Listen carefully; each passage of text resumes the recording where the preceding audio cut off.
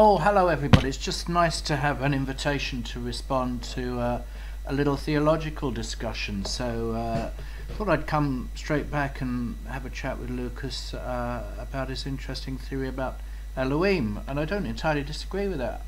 It's just nice to talk a little bit more delicately about the interpretation of Scripture. So let's have a look what Lucas says first. I was looking at the original temptation at the fall, when Adam committed high treason against our Lord, when he listened to Eve and did as he shouldn't have been doing. You'll know that the scripture says, or the King James verse scripture says at one particular point, that the devil said to poo-pooing the idea, Satan came to Eve and said to her, that's right, you shall surely not die, but God does know that you shall be, that if you do this, you shall be as gods. And I thought, hang on a minute, this has never sat too comfortably with me. You know how it is that we are spiritual people, and by the Spirit something isn't quite good enough, because the scripture of course is written not in English to start with, because English didn't exist 1900 plus years ago when the canon of scripture was closed. So at last we can begin to look a little more critically at the scriptures, which is what Lucas is inviting us to do, to think about the formation of the Christian canon. And of course it wasn't actually closed 1900 years ago. It took the better part of 350 years to close the Christian canon, but nevertheless we'll take it from there. So I had a little look at the original text, and the original text said there, what Satan said was, Elohim doth know that you shall be as Elohim. So I noticed straight away that Lucas is referring to the Hebrew text of the Old Testament scriptures, whereas the first thing to remember is that the early Christians wouldn't have gone to the Hebrew text of the scriptures, not by the end of the first century anyway. They would have gone to the common form of the Old Testament scriptures, which was written in the common Greek language, which was actually very, very widely used throughout the Jewish community beyond Israel and the Holy Land. And so the early Christians used the Septuagint form of Old Testament scripture, and of course the word Elohim wouldn't have been used, but the term theos, God. Now, in the past, people would have said, "Oh, you should be as gods," as the King James Bible renders that. Well, that's not an unfair translation, because Elohim is the name of our God, our Father, but okay, now Lucas is taking into a very interesting arena of biblical studies and Old Testament discussion, because we find in the Old Testament scriptures that there are actually several names for God: Elohim, El Shaddai, Yahweh. Those are the three common ones. But the titles Elohim and El Shaddai would have been borrowed from Canaanite religion, and in actual fact you've only got to think of all the different names in the Old Testament scriptures which uses reference to the term El. So for example, Israel, Michael, Raphael, Joel, so many names in the Old Testament scriptures, but it's rooted in the Canaanite name for God, which is El. It could be singular or plural. So of course any names with the term El in it means somehow of God, like Israel means he who wrestles with God. It was the name given to Jacob. Michael means warrior of God. Gabriel means messenger of God. Or any terms that have the name El in it within the biblical scriptures is a reference to of God. But God is one person. He's just tripartite.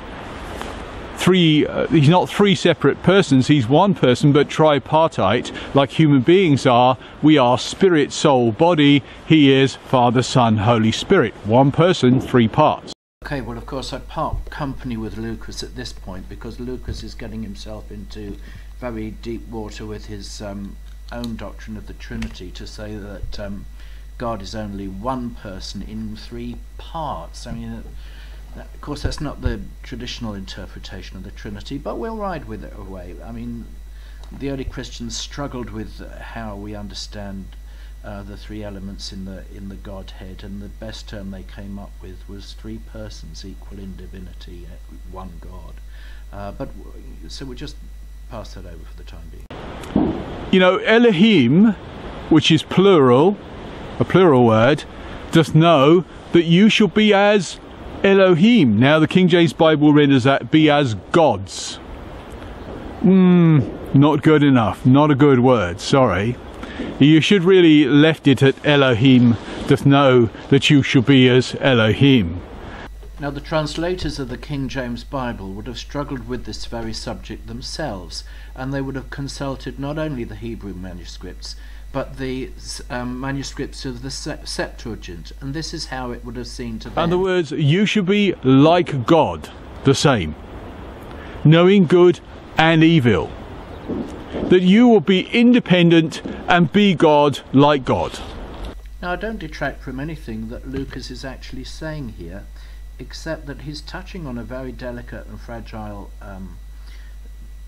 phrase in the primitive pages of scriptures where the title for God is actually in the plural, Elohim, and that's the dilemma that the translators of the Authorized Bible would have confronted themselves. So we see in the Greek texts that the writers of the Septuagint translation, 150 years before Jesus, who put the Hebrew scriptures into the common Greek language for Jews and anybody else to read far and wide throughout not just the Roman Empire but even across Persia and elsewhere where the Greek language was in common use. So the Septuagint translators carefully put the phrase Elohim into the plural Greek form, and we see that clearly in the text above, host theoi. In other words, Adam and Eve will have their minds and their eyes opened, and they will become as gods themselves. So the Septuagint reinforces the plural, and I think the King James translators really had no choice but to do the same. But what he said to these people were, to Eve, that you should be like God. And the unthinking woman, instead of immediately turning to her husband and checking, she went immediately and did as was tempted and tested, and then she went and gave it to Adam to eat. Okay, well I guess we'll part company again with Lucas at this point, because I don't think we can blame the woman any more than the man. This is the age-old story of original sin, and part of the original sin is that nobody takes responsibility, and that's what the story is about.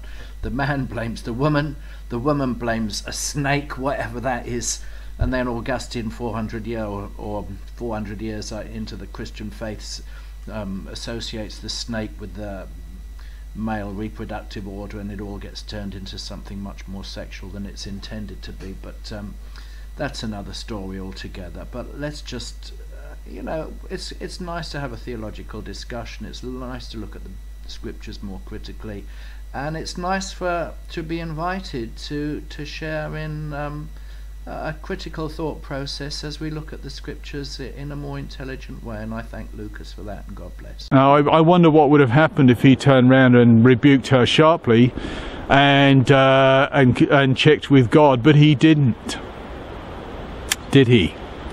He made a mistake. Now in his naive state and his simplistic state, of course one understands how he could make a mistake like that, but nevertheless, think about that. You should be as God, knowing good and evil. Interesting. You should be the same as God. And that was immediately insubordination, wasn't it? Have a read of it and see what you think.